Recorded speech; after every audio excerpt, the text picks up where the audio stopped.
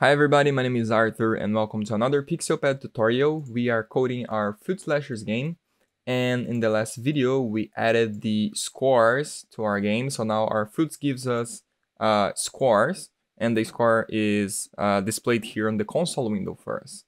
So the first thing I want to do today is I don't want all the fruits to give me the same score. So I don't want all the fruits to give me 1 point, for example.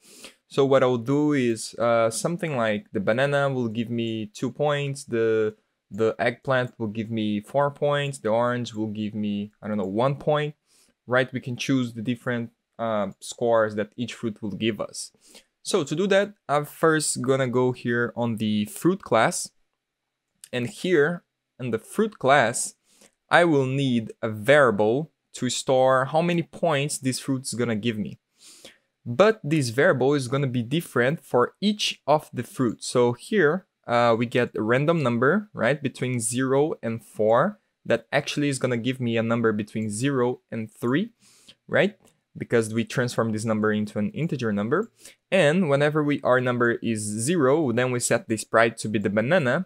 But I also want, if my number is 0, I also want to set a variable. So I'll say here self.points. So points here, if my sprite is banana, my points will be 1.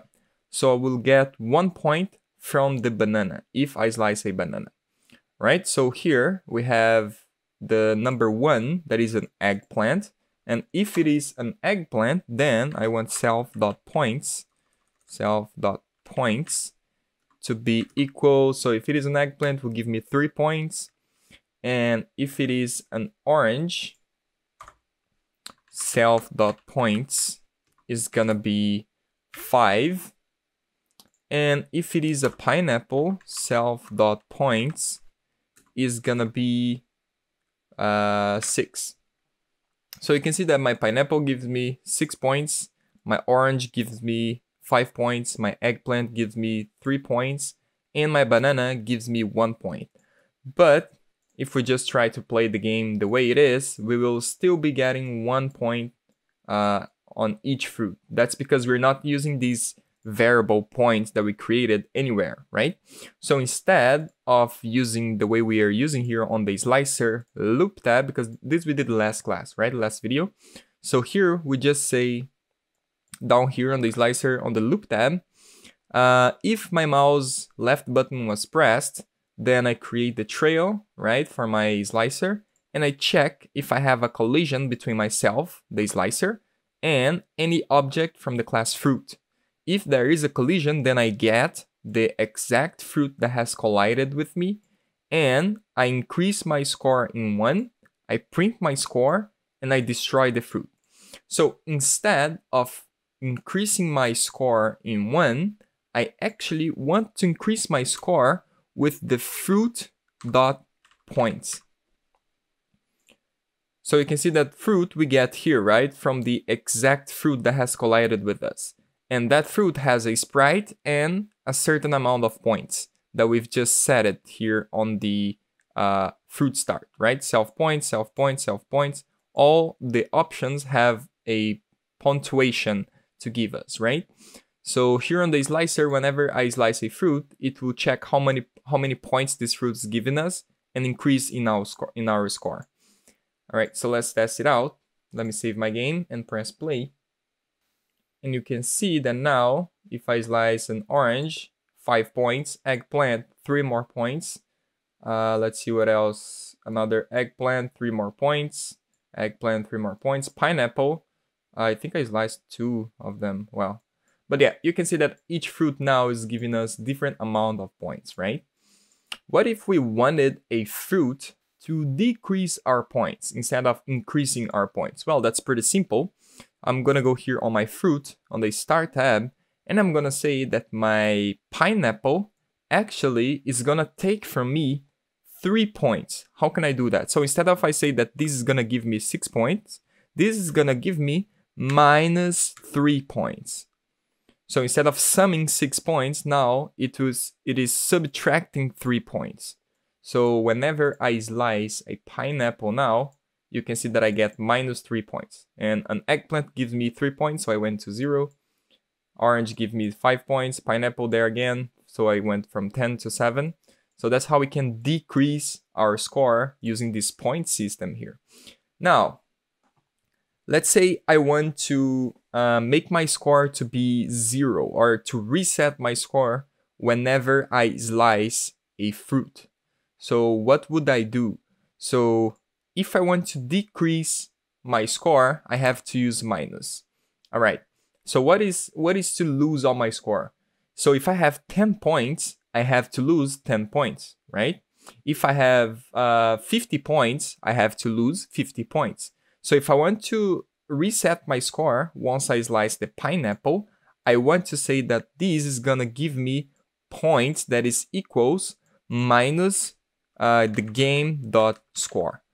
So whatever my game score is, this fruit here, pineapple, is gonna take all my score from me. So let's say I have 25 score, right? Whenever I slice the pineapple will take from me minus 25. Minus 25. So that will make my score to be 0. So that's how we can reset scores as well. So if we test this the way it is, let's see. I get 5, I get 8, and I go to 0, right? Let's try again. Okay, eggplant, banana, eggplant. So I have 10, 11, and 0. So you can see that that works perfectly, right? Okay, one last one. What if I want this fruit, the pineapple, not to take score from me, but I want it to give me half of my score? So let's say I have 50 score points right now. The pineapple should give me 25 because it's half of 50. If I have 84 score points, then the pineapple should give me 42, right? So how can I do that? Well, I can say that the pineapple is gonna give me the game.score divided by 2. So whatever my score is, the pineapple will divide that by 2 and will give me as points.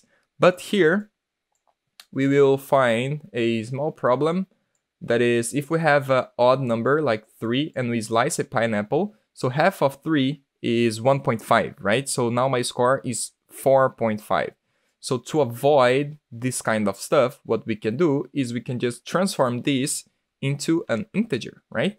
Because we know that this point something is a float number, and if we don't want that, we can just say int and surround whatever we want to transform into an integer with brackets. So I can say int game.score divided by 2, and that's it. Now, whatever score I get, it'll be rounded to an integer number. So now, for example, I have 5. If I slice a pineapple, I should get 7.5, but now I will get 7 because we round the game score divided by 2, right? Which is pretty cool. So for my pineapple, I will leave my default 6 points here, but you can choose whatever points you want for your fruits, and that's a good way for you to practice, right? So one last thing that I want to do on today's class is to add a background to our game. So the background is an image that goes behind our game, right? Behind everything. So first, let's look for the image. So I'm gonna go here on the sprites and look for a good background image to use in my game. Okay, I'll choose this one here, the sky background.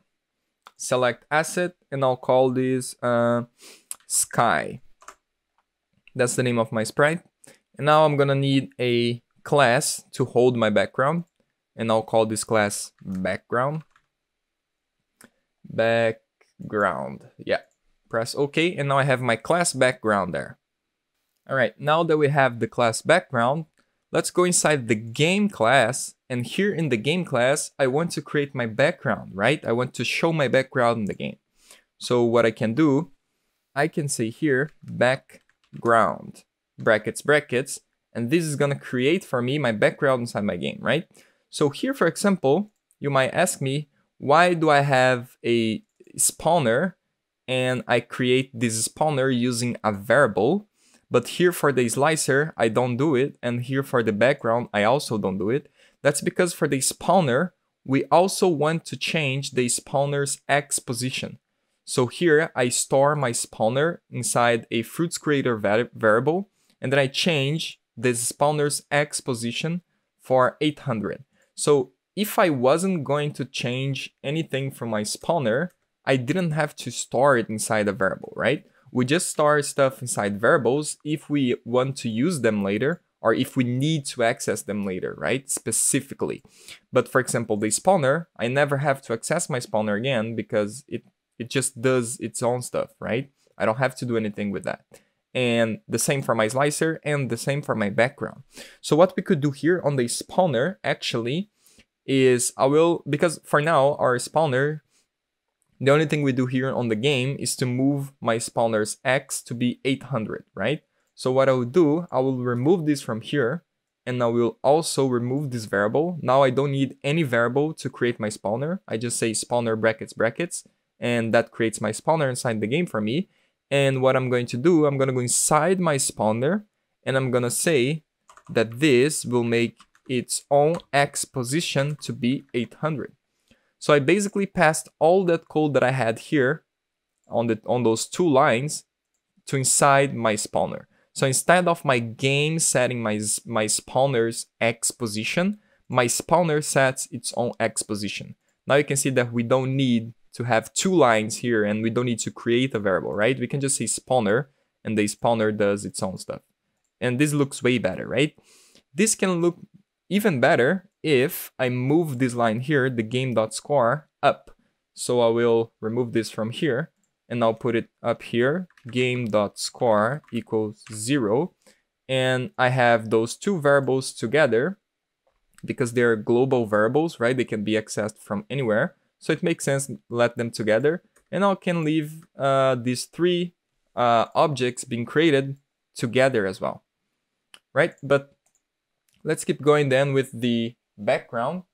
My background was created, but it doesn't have a sprite, so it has a blue square in the middle of my game, right? So what I can do, I'm gonna go inside my background and I'm gonna give it a sprite. So I'm gonna say that self.sprite is equals sprite, brackets, apostrophes, and the name of my sprite, that is sky.png. So sky.png, right? Whenever I stop and play my game, it works. It kinda works. You can see that now my slicer is gone. My slicer just shows up whenever I press to slice something. That's because if you see here on my game, my background is being created after my slicer, right? So that makes my slicer being created before my background and behind my background. So my slicer is behind my background. So why isn't the trail behind the background? Because the trail is only created whenever we hold the left button of the mouse, right? So the trail is created after my background. After my background is created inside my game, whenever I click to slice something, then my trail is created, right? So that's why my trail shows on top of my background, but my slicer not. So what we want to do is, because the background is an image that should be at the back of our game, right? Behind everything else. Because it's just an image, and because its function is to be behind everything else, right? So the only thing that I have to do here is I have to move this background creation line here to up here. So before I create any other object, the background will be the first object that I create. And this will make my background be behind everything. So I create my background first of all, and then I create my spawner, and then I create my slicer. So now you can see that I can see my slicer dot again, right? Let me make this window bigger so you can see better. There you go. So now it's easier to see my slicer. Cool. That's very good. So that's it for the class today. Hope you guys have enjoyed, and I'll see you in the next video. So save your game, and I'll see you in the next video. Bye.